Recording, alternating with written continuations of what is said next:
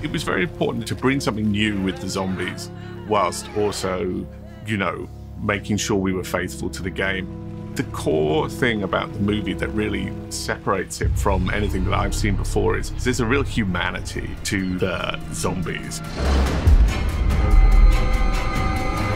We see these people get sick and then start to transform into these horrendous creations. Steve Newburn was my makeup designer, and we created this really horrible, sort of translucent, almost like radiation sickness look for the zombies.